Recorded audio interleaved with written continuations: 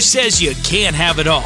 Not Appalachian Wireless. We know what you want. Appalachian Wireless offers the hottest smartphones and unlimited data plans, all on the region's #1 network. An anonymous tip in Floyd County leads to a drug trafficking arrest. Floyd County Sheriff's deputies responded to a complaint Monday of possible drug trafficking out of a light green vehicle seen in the Water Gap area.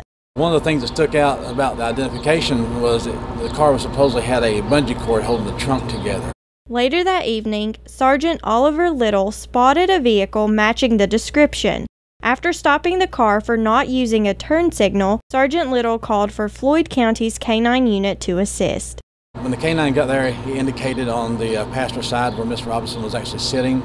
As Miss Robinson was getting out of the vehicle for us to conduct the search, in the floor beside her seat was a small bag of a crystal substance, which I believe to be meth. I went ahead and detained her. At that time, she stated that she had more hidden on her person. She had over 140 empty bags. Along with the plastic bags, police found 6 grams of crystal meth and digital scales.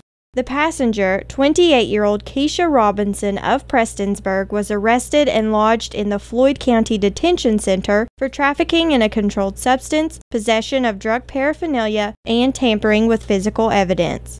6 grams, we normally see, personal use, somewhere around a half gram to a gram, somewhere through there. 6 grams, though, you're looking at, she had just told me what they call re-upped.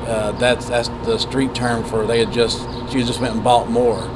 She refused to give me the information of where she got it at, but that is still under investigation. More charges are pending in the case. In Prestonsburg, Shelby Porter, EKB News.